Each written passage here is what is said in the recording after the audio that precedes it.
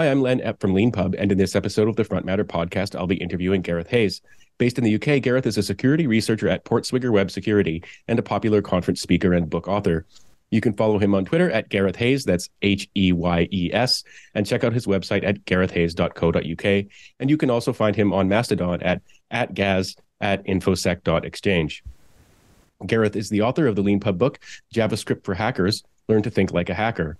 In the book, Gareth shows you how a hacker approaches finding flaws in the browser in JavaScript, sharing with you the thought processes and tools required to find flaws on your own. In this interview, we're going to talk about Gareth's background and career, professional interests, his book, and at the end, we'll talk a little bit about his experience as a writer. So thank you very much, Gareth, for being on the Leanpub Front Matter podcast. No problem. Thanks for having me, Len. It's good to be here. Thanks. I always like to start these interviews by asking people for their origin story. So I was wondering if you could talk a little bit about where you grew up and how you found your way into a career as a sort of, web security researcher. Sure, yeah. Well, I grew up in the northwest of England. I started out, actually from school, I left to do a cyber cafe with my dad, which was really good fun. I learned lots of things doing that. And then I started as a web designer initially, all self-taught. So literally from school, I just taught myself. And I was building websites, enjoying designing stuff. I got a real good feel for design, loved designing interfaces, UI and stuff. And then I started to move into programming. I used to love Perl. Perl was good. You could create all sorts of stuff with Perl, parse text files and all sorts. And then from Perl, I moved on to PHP. I enjoyed doing PHP.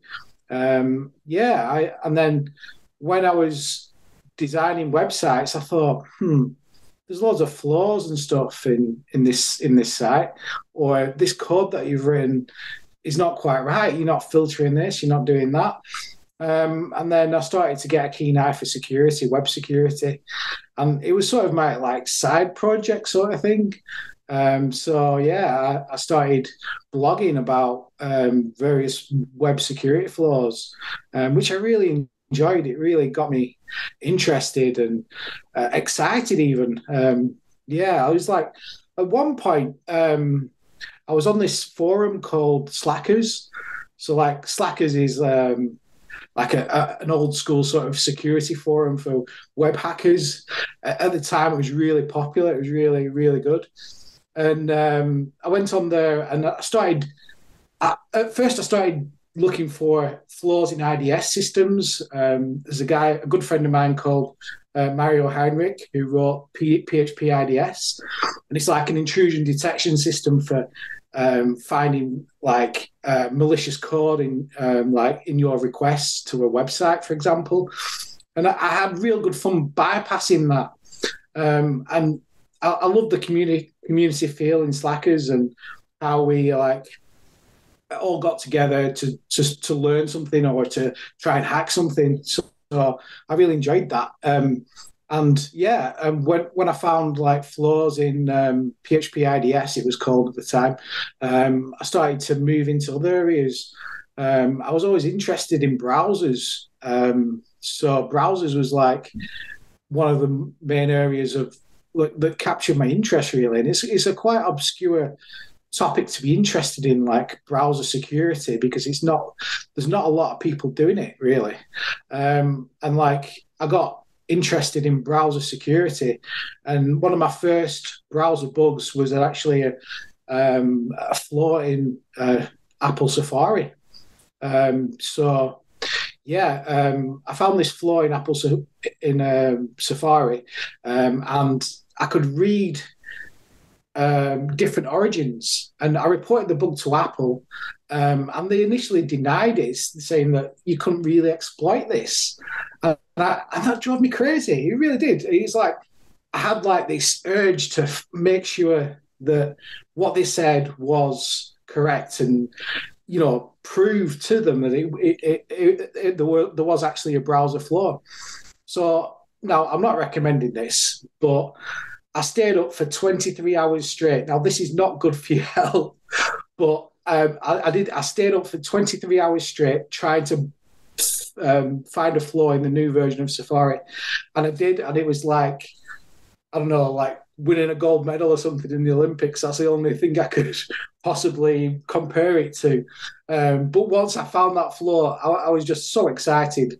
And I talked about it on my blog, reported it to Apple, talked on the Slackers forums about it. And that particular moment in my career was the point where I thought, I've got to do this as a job. I really have to do this as a job. Yeah, thanks very much. Thanks very much for telling that story. That was so great. There's actually a lot to talk about there, and that's a great moment to pause. But that's so wonderful, that description you gave of that urge, that you found something, and then there's your inner. I mean, and I say this as I'm not a hacker, but I think I have some sensibilities that are similar. And that so, for example, one time I was working in a job that involved using lots of spreadsheets, Excel spreadsheets, basically, and data.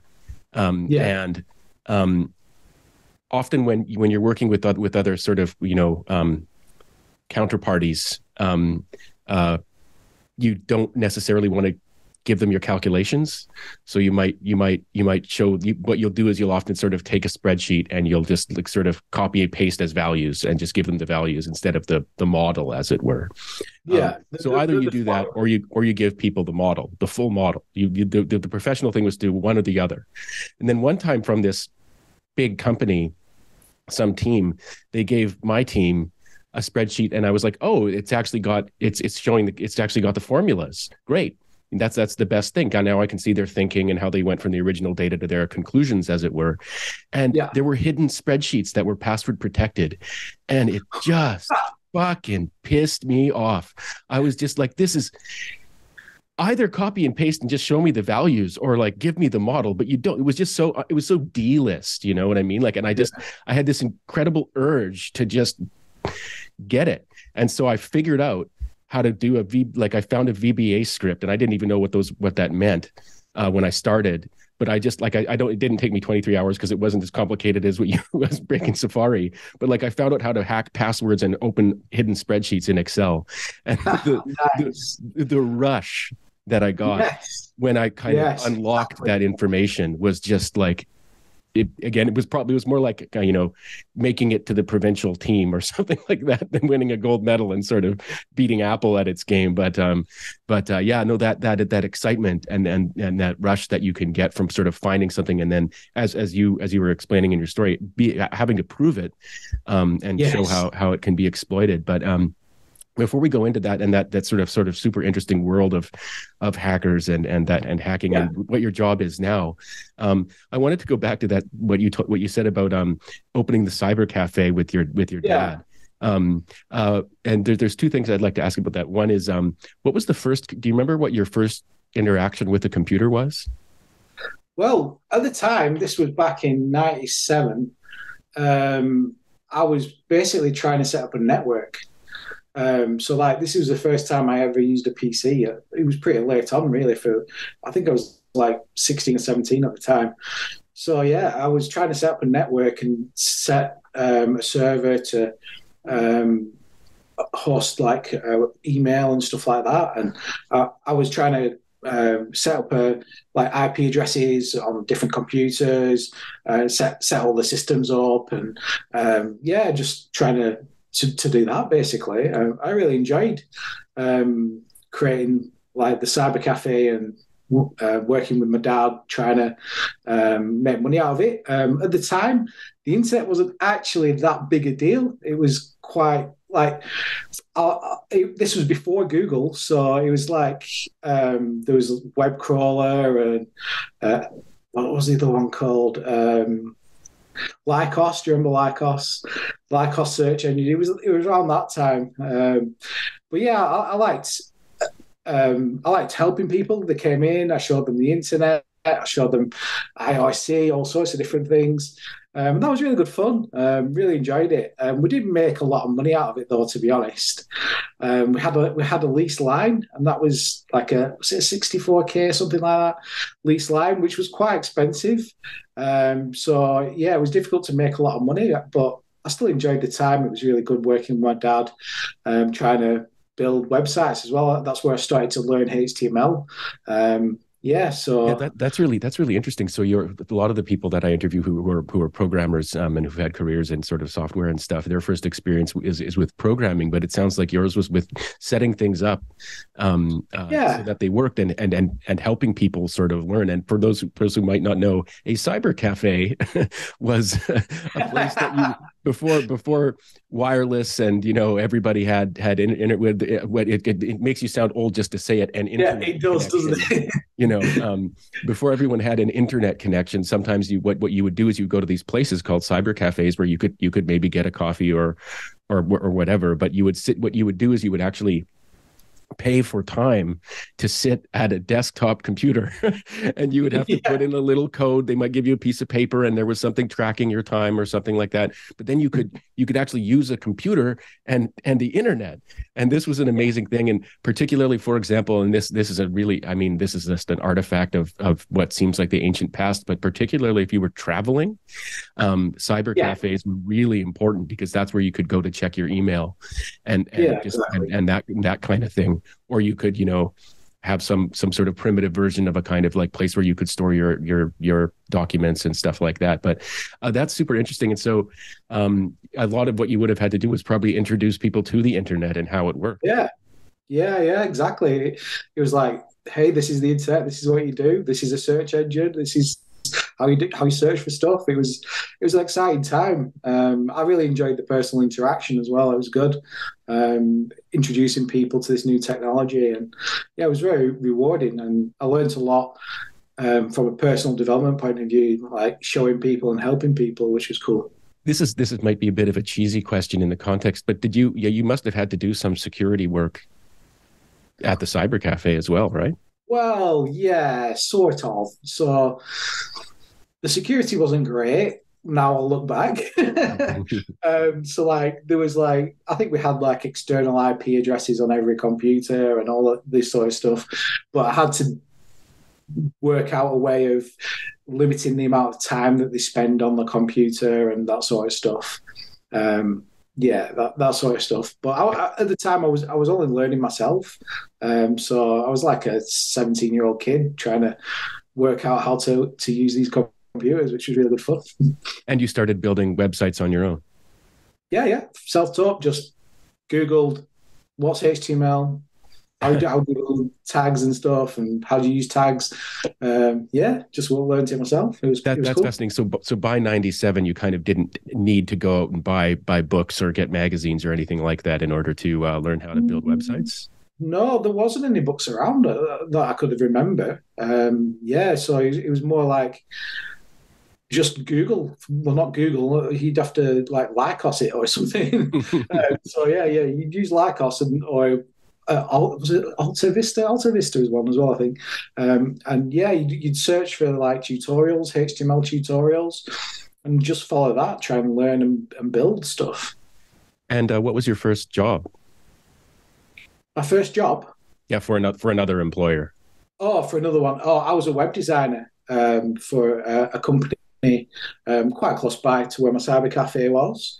I started developing websites with them. And eventually, you got into security, and you spent a few years at Microsoft. What was that like? I thought people often like to hear what it's like to work at sort of the big name companies. Well, okay, so with Microsoft, my role was it was quite a different journey than somebody else's role because I was working from home. So I was basically what I was doing was I was blogging my web security research. Posting on Slackers, and at the time I was working as a web developer, a PHP developer, and I got made redundant. And I posted on the Slackers forum saying, I need a new job and all this. So this has happened. Anybody got any leads or whatever?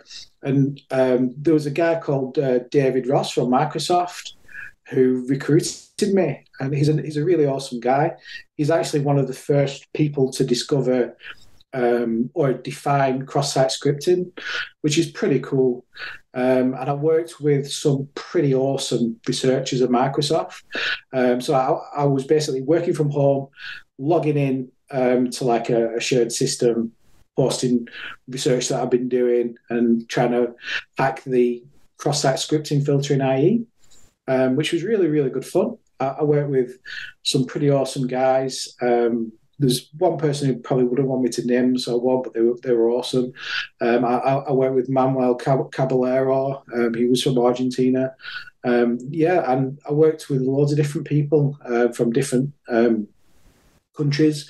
We all got together over the internet, over certain software, and found flaws in browsers. It was really good fun. That's really interesting. And now you work for PortSwigger, and I was wondering if you could talk a little bit about who they are and what you do for them. Sure, yeah. Well, PortSwigger is an absolutely amazing company to work for. I'm privileged to work for them.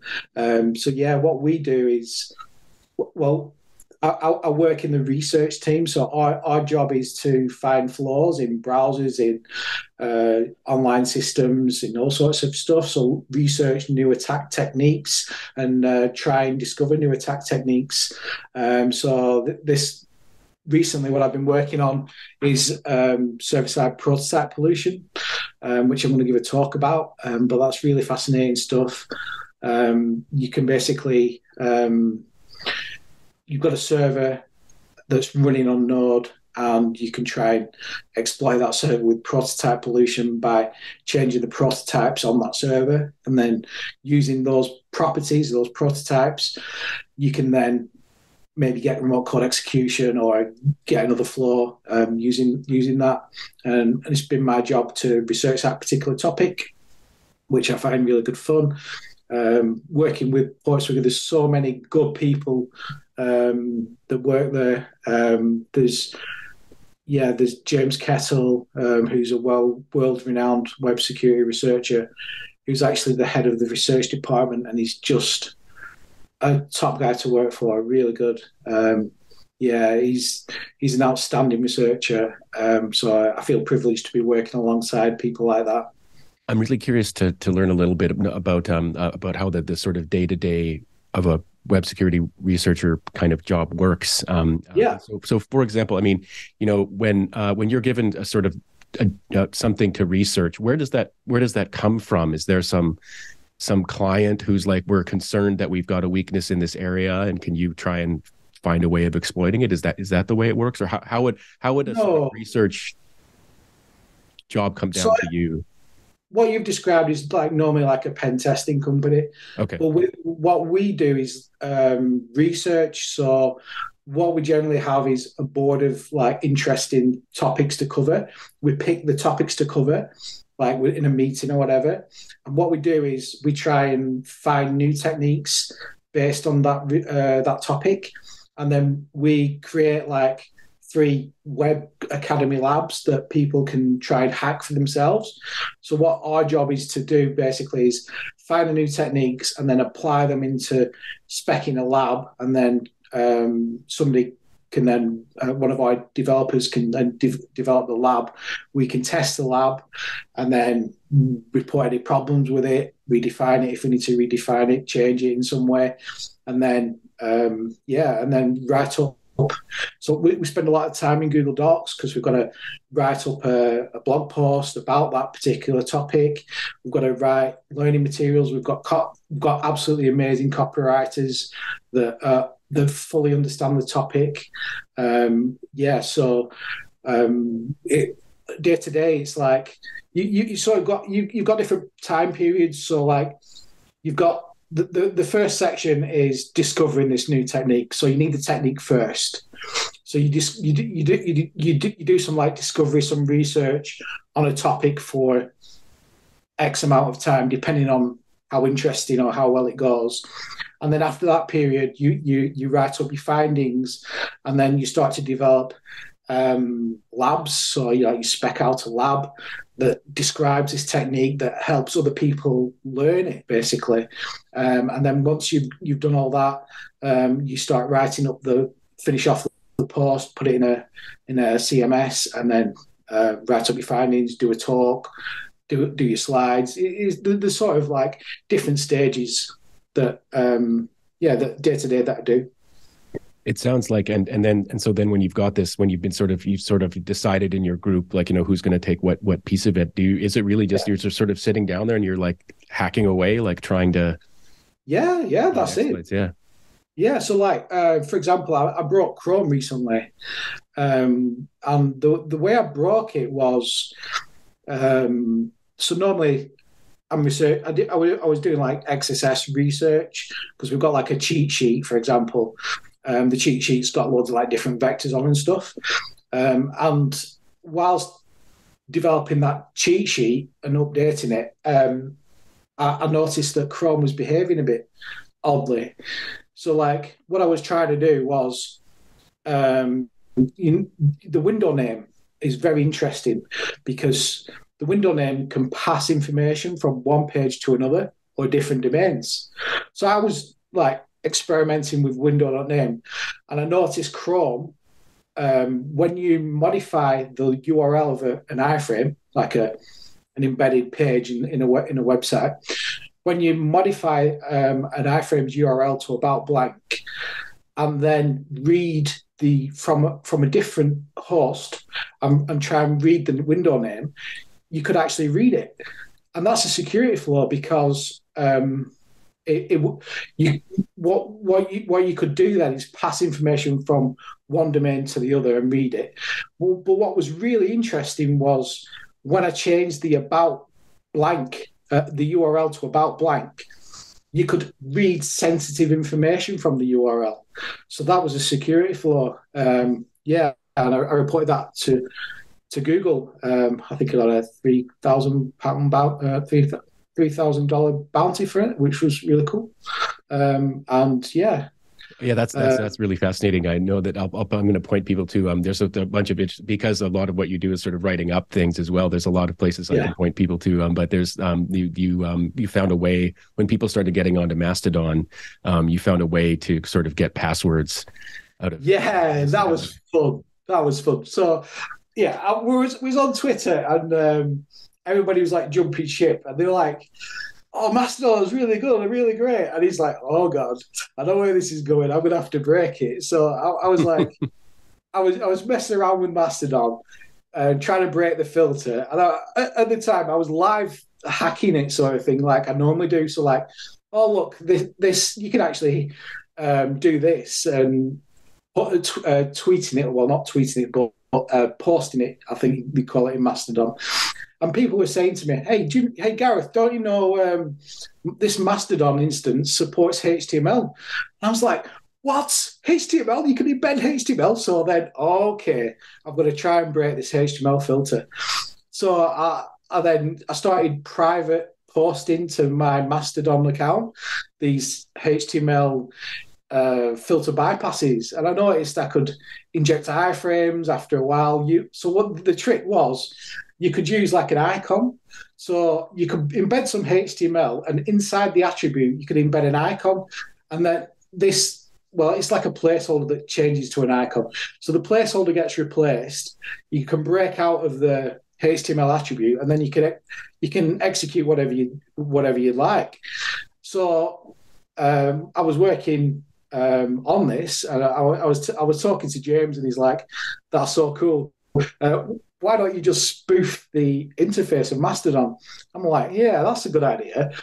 So the problem with exploiting like a cross-site scripting flow in a modern browser, in a modern application nowadays, is we've got something called CSP. So CSP stands for Content Security Policy. And basically, it's like prevents you from executing scripts that you shouldn't execute, or other things, iframes and stuff. But what it doesn't prevent is for you to reuse the interface of the site. So what you could do is embed like the repost icons and stuff like that. So I could spoof the Mastodon interface, and then what would happen? And then I could inject like a hidden input, or use a normal input that auto filled in your password. So like I could have tweeted this or posted this publicly, and then it would automatically fill your password in from Chrome, and then when you click on one of the post buttons, it would then send your password to that remote server. Obviously, I didn't do that. I didn't try to exploit people, but I wrote it up and did a video. And that was really good fun. It was a really good research project. And yeah, this is a typical thing from PortSwigger. Like, I found this like on my spare time, but then PortSwigger said, "Well, come on, you can just you can write this up on our blog. You can do the research." So I was researching I initially found it at home, and then carried on the research at PortSwigger and wrote it up, which was really good fun. And that's what it's like to be a hacker at PortSwigger. It's really good fun. Yeah, no, that's fascinating, and that it's and that it is just to hear about like the excitement and the fun of it and things like that. Obviously, if the people who are to whom these things are reported might not feel the same kind of excitement when they find out about it. But, to be fair, they were really nice. The person that runs the Mastodon glitch fork was really nice, really responsive. They fixed the issue within, I can't remember the timeline. It was less than a few days, I think. So they were really responsive.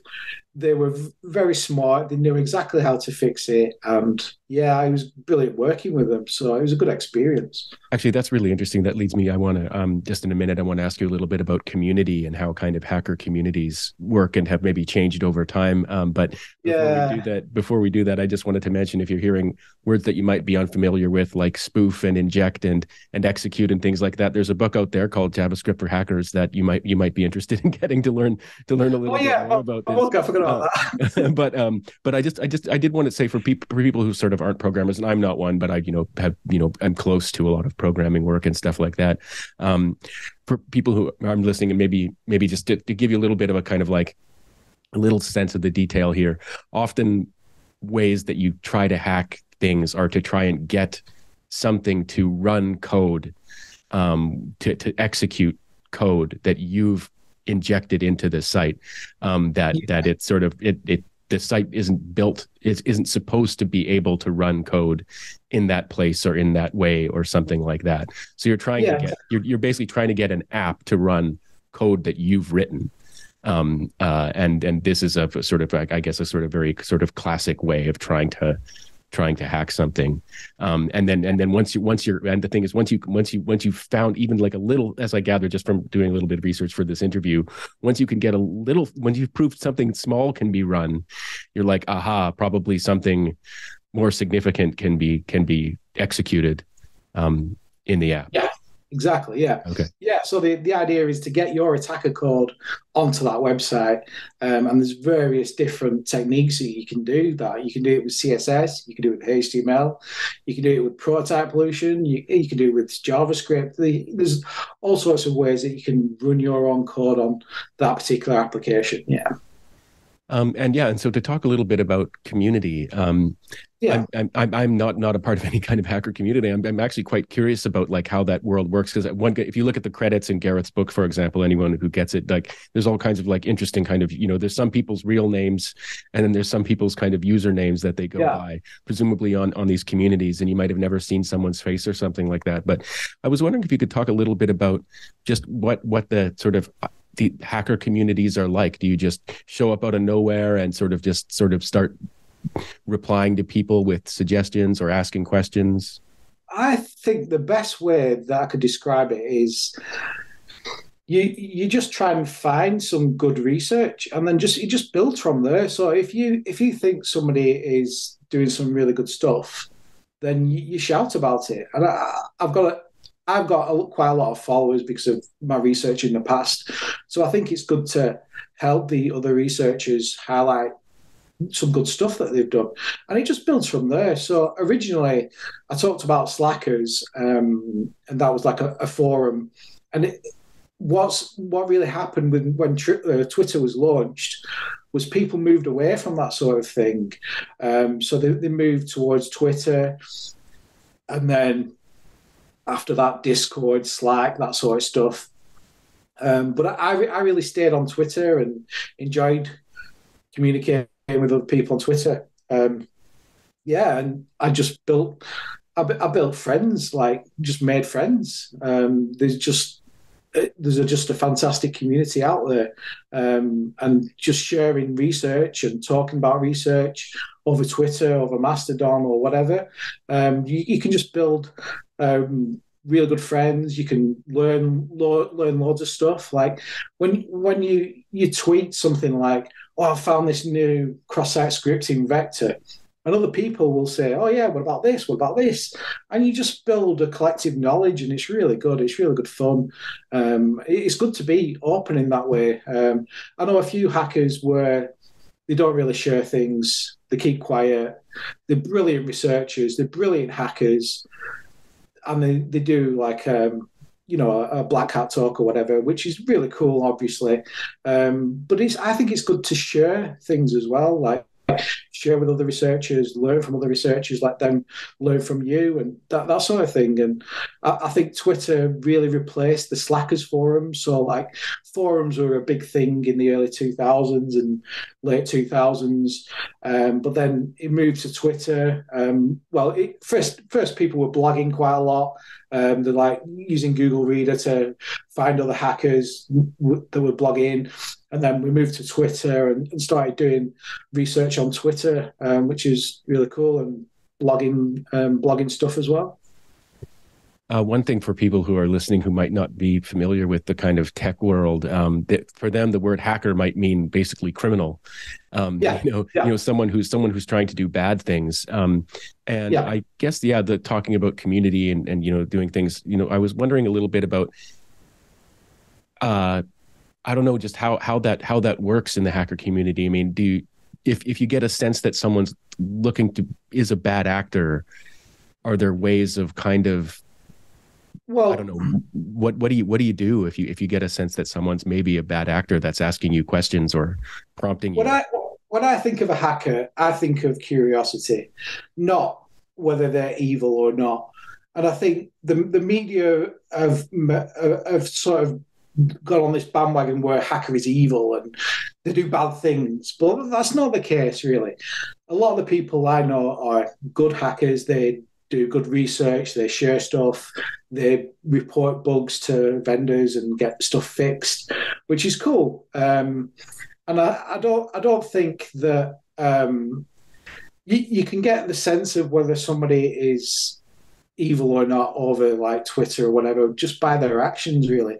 If they're reporting bugs in the correct manner and not trying to exploit people, then that's a good indicator that they're a good person to work with. So as long as as soon as somebody that, like, if you saw a red flag, like what they were doing, like you shouldn't do that, then obviously you wouldn't share research with them or communicate with them. But I would say the majority of the people on Twitter that I follow are people that have got good intentions and want to learn stuff.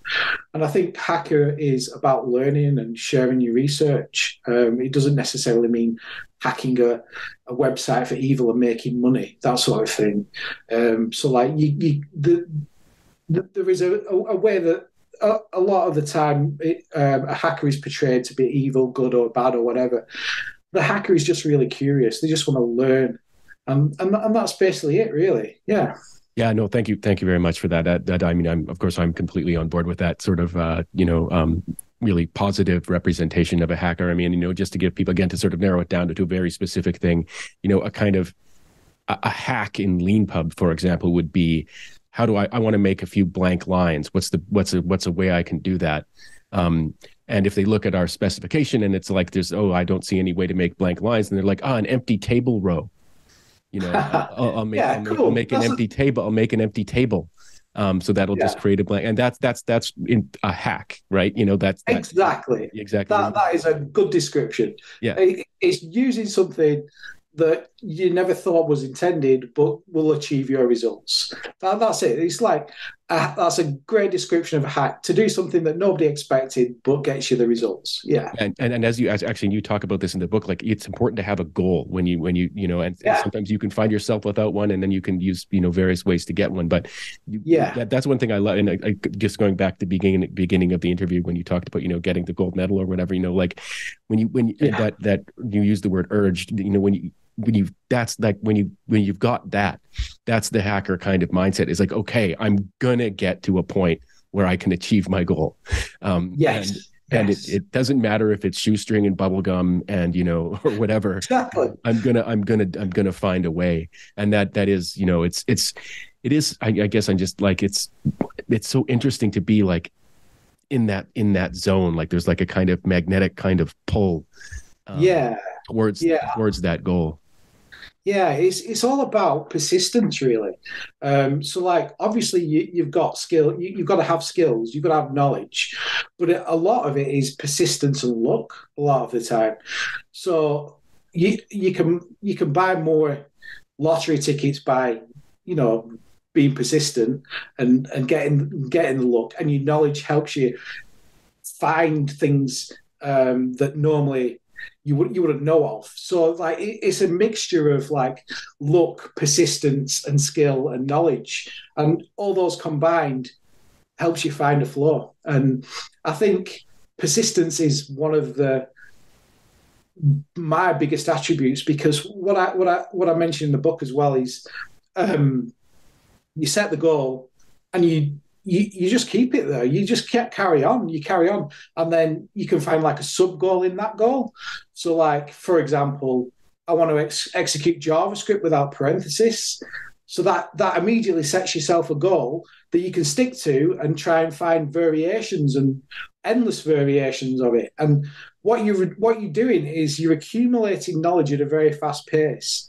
So when you've got this goal, you already know what you're going to do. So like a lot of the time as a hacker, you can open a blank page and think, what can I do here? But if you set yourself a goal, like, okay, I want to execute JavaScript without parentheses, for example, just try and do different ways of doing that. And then you start to learn more about the JavaScript language itself. You start to learn about the techniques to achieve that. And then that leads to other things. So like, there was a flaw in Google Chrome, for example, where you could hijack JSON by using like getters and setters and stuff. And that all happened because I was trying to do a goal, like trying to find this particular thing, and that branched out into something else. So yeah, it's really important to set a goal, and persistence is defined as trying to do something over and over and over again. But it's not just that. When I talk about persistence, I mean, yes, you want to keep trying and try variations, but you keep it in the back of your mind and then come back to it like months later. And that's persistence, coming back to it months later and trying to do that. That's what I define. That's what I think a hacker is. A hacker is persistent. A hacker is knowledgeable. A hacker will try different things and trying to find things that shouldn't work but do. Just before we move on to the next part of the interview and talk about a few things about your book specifically, I wanted to ask you a variation of a question that's come up many times on the podcast, which is, if you were starting out now with an intention of having a career in web security, would you consider doing a sort of full computer science degree at a university, or would you? Yes. Okay. Yes, I would. And I haven't had that privilege to do that because I haven't grown up from a wealthy background. So I didn't have the opportunity to go to university and study and get a degree, etc., etc. But I think that is really important because I've seen when I've been working, trying to program things and trying to learn things, I've noticed that a degree in computer science will be very useful because you can build things in a better way because you've got more knowledge about building things. And I think it is very important. I just didn't have the opportunity to do that. But I've no regrets about that. There's nothing that I could have done about it. And I'm quite pleased that I managed to learn stuff on my own, basically. But yeah, I do think that getting a degree is important, and you can do both. You can try and teach yourself, question the person that's teaching you. That's really important. I think don't accept things that have been told to you. But definitely getting a degree is, I would say, would be important. But yeah, question everything. Don't accept something that's been taught to you. Make them prove it to you. Make them justify what they're teaching you. That sort of thing. And if you do that, you will be a extremely well-rounded hacker. If you've got a computer science degree and you can learn to think, question things and learn to think like a hacker, then yeah, you're going to be pretty damn good.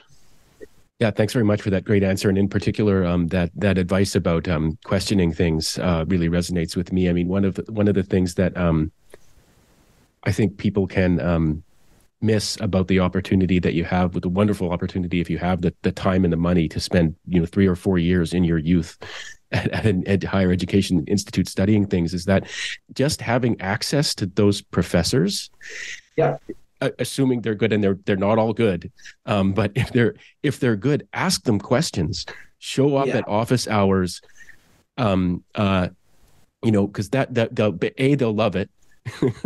and they'll like, and B, they'll like you, but C, like you will learn so much more if you actually think about things and take the opportunity to take advantage. I mean, to put it in kind of like very kind of mechanistic terms, take advantage of the resources that are available to you. And probably the best resource available to you, in addition to time, is assuming you have it, is those professors. And if there's people visiting the campus to give talks about things, stuff like that, go to those talks. That's definitely, I'd agree with that. Yeah. Because it's just like you will learn from that. Like they are extremely knowledgeable people. They will teach you things that you don't know, and if you ask them questions, they'll answer it. So you should definitely pursue a computer science degree. Definitely. But of course, with that said, you're living proof that you don't need to. So, well, yes, you don't need to, but I've got to admit, my journey has not been easy. It's not been an easy thing, really.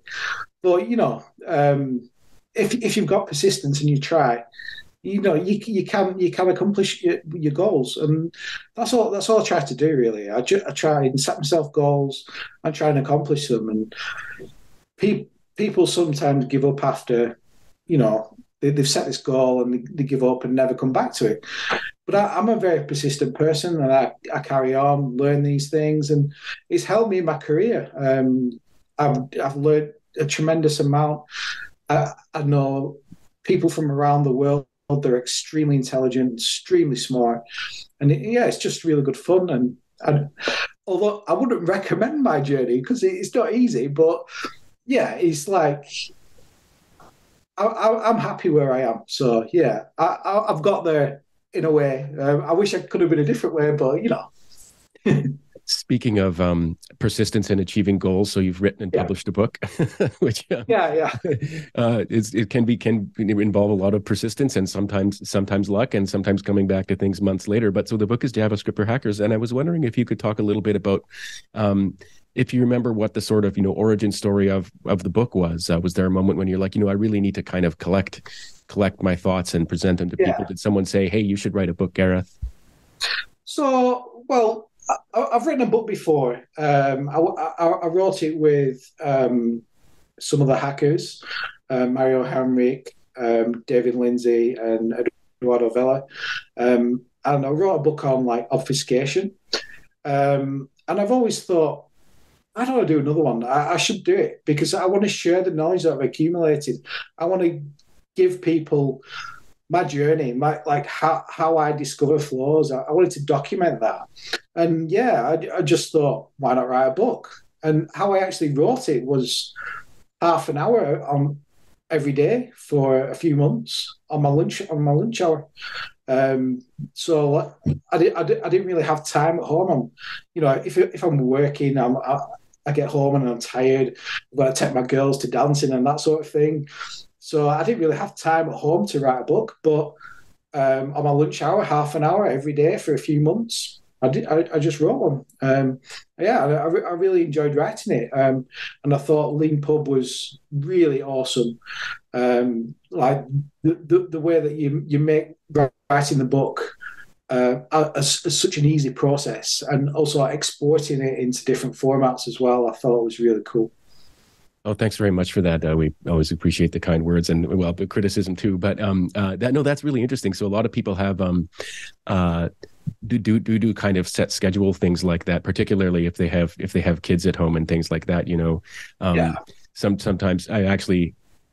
This was a long time ago, but I interviewed a woman she wasn't a Leanpub author. She was a best-selling kind of novelist. And when her sort of novel writing career started taking off, what she would do is she had a little girl, and so what she would do is she would go outside. She had a babysitter, and she would go outside and she would wave goodbye to her daughter and say, "I'll be back in a few hours. I have to go to work." And she would climb in the window into her office, so she could get some writing done. And that was the way she did it. But having an office and lunch hour is a better way to do it. But for a lot of people, it actually is like that. It's like, I'm going to set aside this amount of time every day at this time of day, and then I'm just going to go to it. And so did you have like an outline that you were just sort of like, so okay, today this is where I am in the outline and this is what I'm going to write, or was it a little bit less formal than that?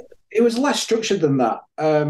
What I tried to do is, right, I thought to myself, I want to write a book that I enjoy writing. So I started writing, like the first part of the book is what I do to find a flaw, and then just moved on from that. So like I started setting a goal. So I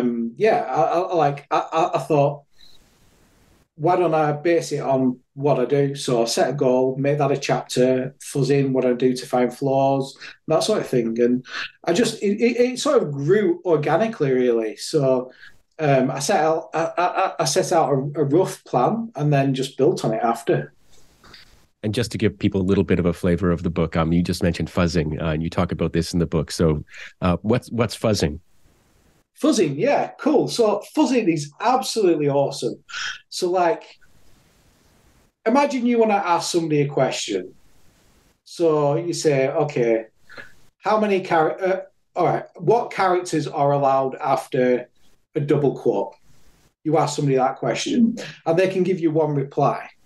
But with fuzzing, you can ask them a million different things. You can say, does this character, this character, this character, millions of characters, are these characters allowed after this double quote, before this double quote?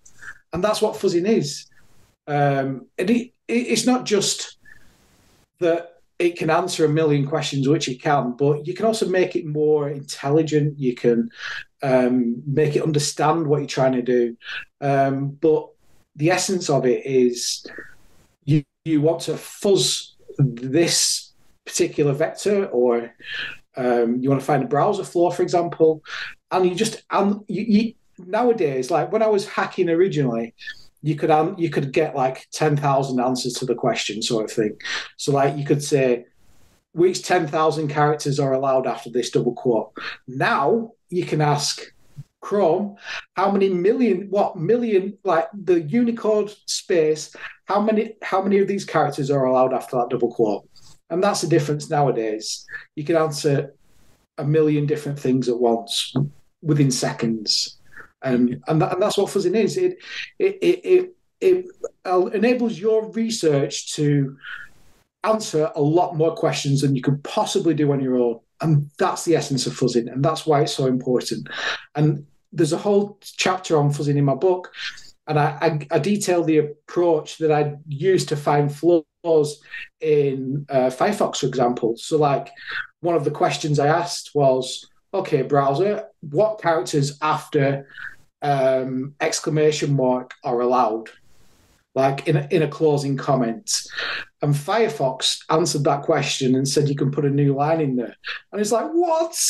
That's crazy. And that can break filters. And Yeah, I reported that to Mozilla. They got it fixed, and that's just one example. So to sum up, fuzzing allows you to answer a question millions of times very fast, and that's what it is.